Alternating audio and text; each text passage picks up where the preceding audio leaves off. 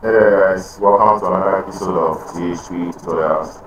Once again, I am your host Seth, and in today's video, we'll be continuing with our series on management accounting. We'll be talking about decision making, inside of an organization, decision making from the perspective of management accounting. In the first week, we learned that one of the uses of management accounting was for decision making alongside planning and controlling. So decision making. Now inside an organization, when decisions are being made, they are made simply to either reduce the company's cost, minimize cost, or to maximize profit, or to increase the wealth of the firm for shareholders. That's that's right. So in this video particularly, we're talking about management and we're talking about the relevant cost of labor, right? Decision making regarding labor, right? So when we say the relevant cost, it's simply referring to the items, or should I say the cost units or cost elements which are relevant when you are making decisions about labor, right? There is relevant cost of materials, relevant cost of labor, there's relevant cost of supplies, so on and so on. Like any kind of cost that there is a relevant cost for it. Very good. So in this video, we're looking at how to go about making decisions about labor, right? So we'll talk a little about that when we come back from the intro and we'll take a look at the trial question. So let's have our intro.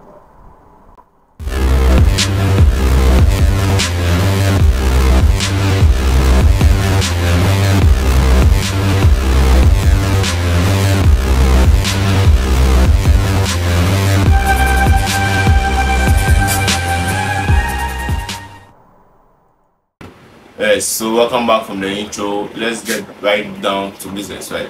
So look at the consideration criteria when making decisions about the relevant cost of labor, right? So when you are making decisions about labor, what are the things that you consider to be the relevant cost, right? So the criteria is three, right?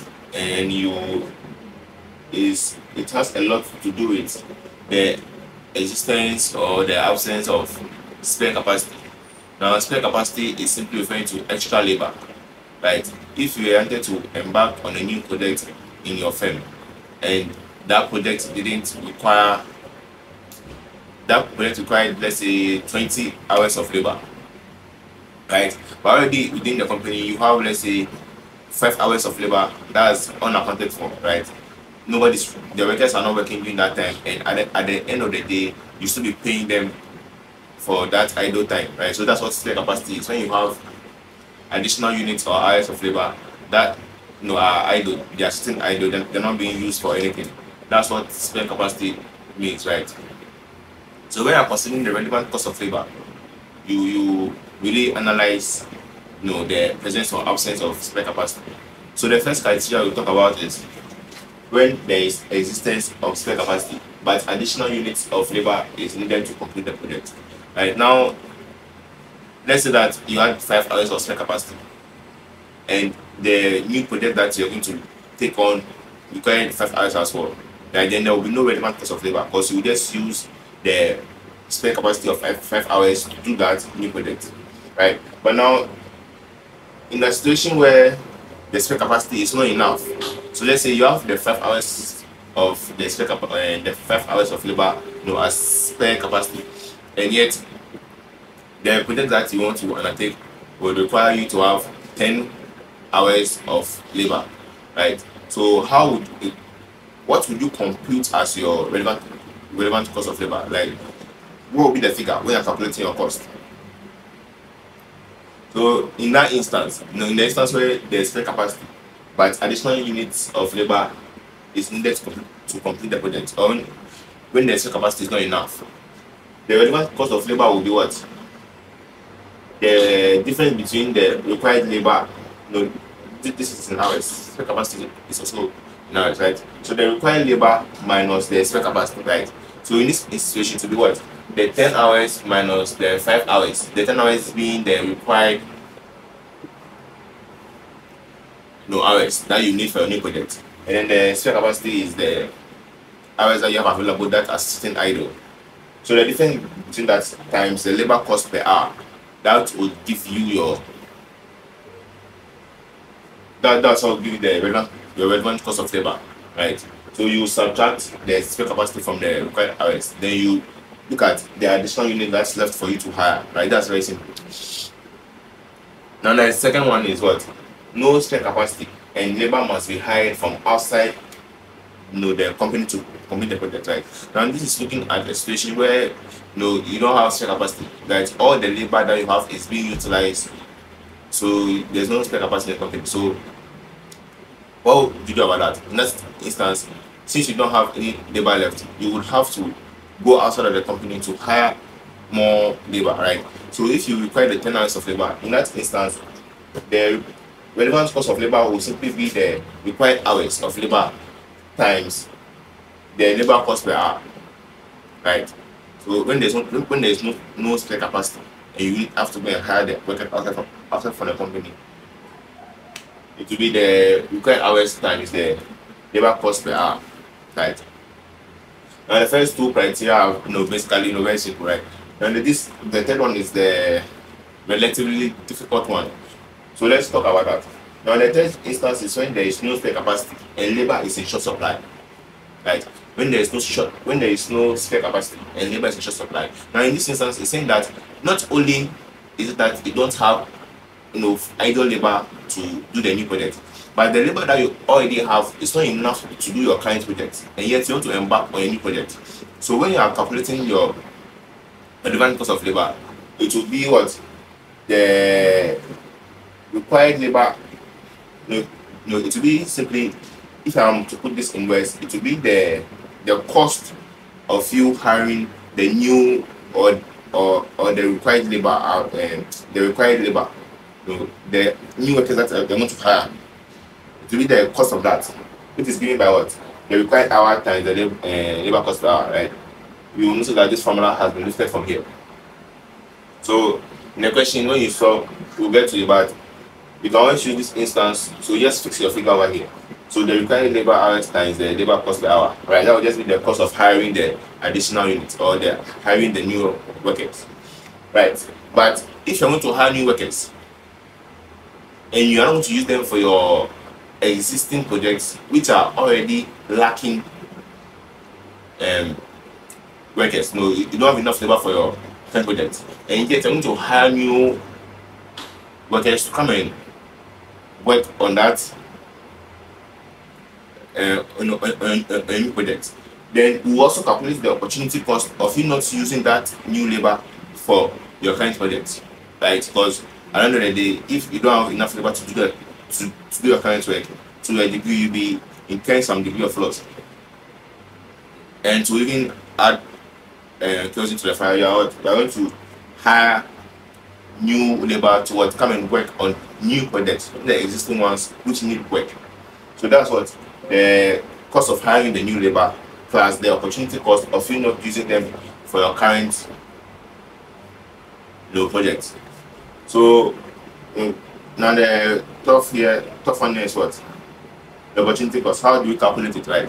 And the opportunity cost is equal to what? The contribution per hour times the required labor hours, right? The contribution per hour times the required labor hours. That's how we compute for the opportunity cost, right? So at this point, we'll be taking a look at a trial question when we come up from the break, and you will see how to give more further guidance on how we solve that one, and then we'll just come back to the board and write everything out. See you after the break.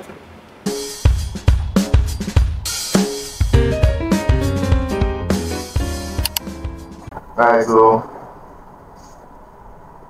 let's start with the trial question, right? Now it says that Data Limited is currently reviewing various proposals whether to undertake a new project. Now 10 hours will be required to successfully execute the projects to successfully execute the project, right? Now the company currently produces a product with a standard cost and selling price below.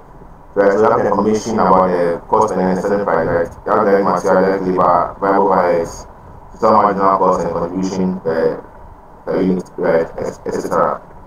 So whenever they say standard cost, or whenever I say standard, it's referring to per unit. Right? So the ones that come under the Ghana city, the GHS, are the per unit figures. Good. So what does this question require us to do? The first is to what? Calculate what the relevant cost of labor would be if labor must be hired outside the company. The second is what? What is the relevant cost of labor if the data limited expects to have 4 hours of set capacity? And then the third is what is the relevant cost of labor if labor is in short supply?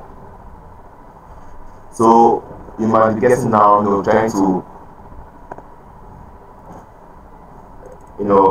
find out what is what, right?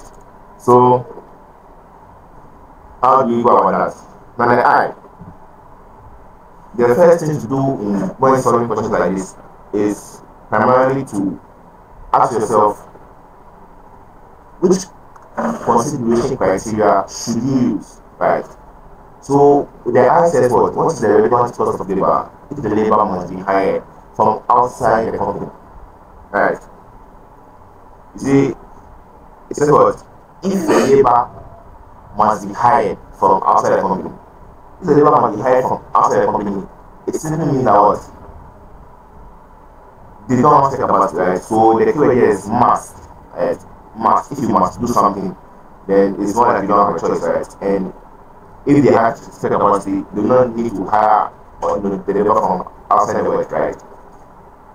So this will fall under the second one, right? When there is no spare capacity and labor would need to be hired from outside the organization.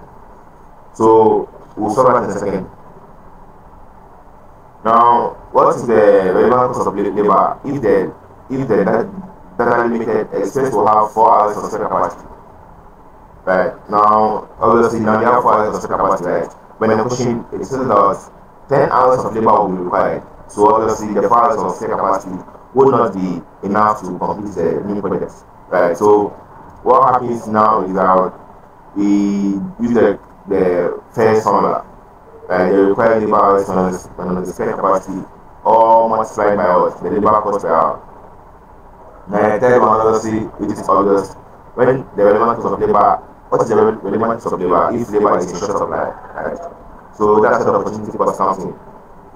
Now, if you remember the formula for the opportunity cost is contribution per hour multiplied by what the required hours. So the question that we must ask ourselves is this: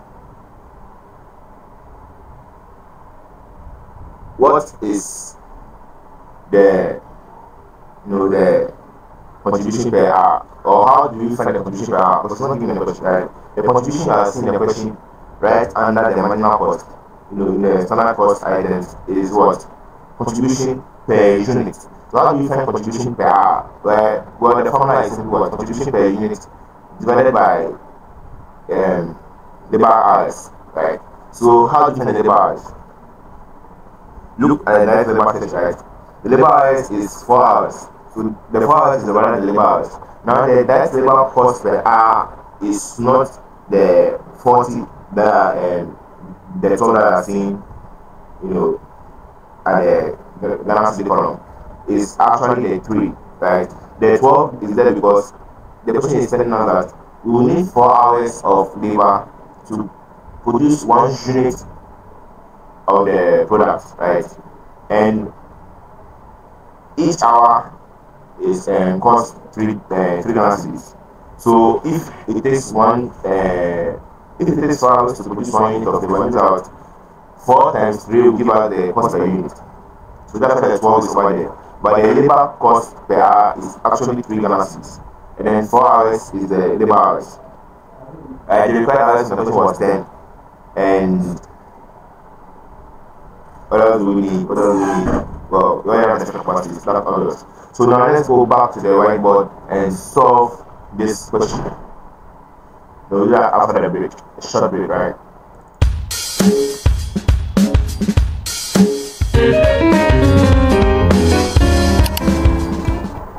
Right, so let's start solving the question, right? So the first one was what was the relevant cost of labor if labor must be hired from outside the company, right? So that's the second one. So what's the formula for that one?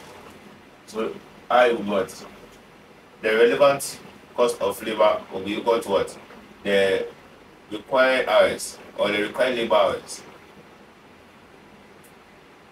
multiplied by what? The labor cost per hour. The question, the required hours was 10. And then the labor cost per hour was 3, right? So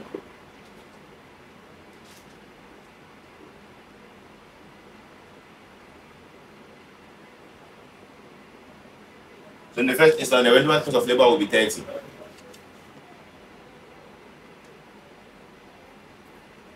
Second instance, what happened? You ran out the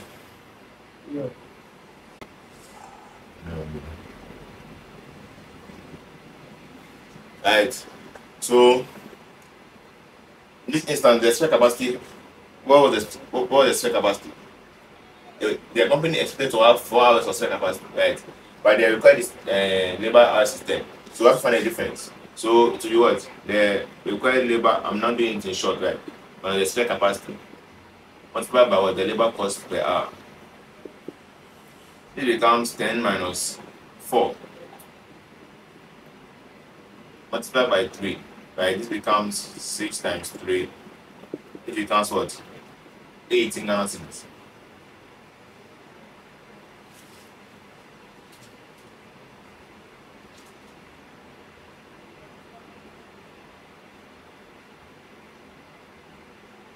This one is the more difficult one, right? But remember what I said, that you will just leave this answer. So in actuality, not this one. The first one that will lift. We lift this one, right? So when there is no spare capacity, the labor is in short supply, to do what? RL multiplied by what? Labor cost per hour plus the opportunity cost. So now I have to find for the opportunity cost, right?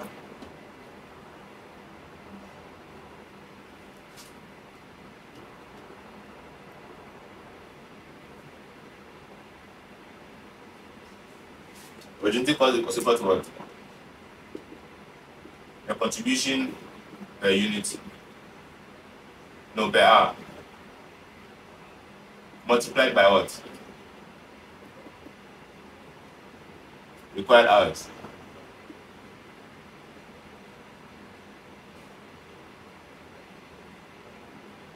Anyway, now let's go for this one. This one is 10. You already know this one.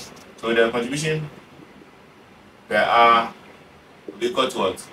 The contribution per unit divided by labor hours per unit.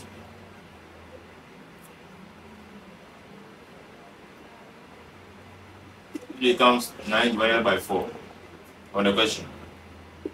Give you 2.25 hours. Right? So this times 10 to get the contribution per hour. So the contribution per hour times 10. So the opportunity cost is equal to what? This times 10. Once the right, so it becomes 22.5. Yeah. So Ghana cedis, because it's contribution, right? So this was 30. This is what? 10 times 3. So it's 30. So when I'm looking for the relevant cost of labor, when there's no spare capacity, the labor is in short supply, if you what? The cost of hiring the labor plus the opportunity cost of not using them for the existing project is 22.5. It becomes what? 52.5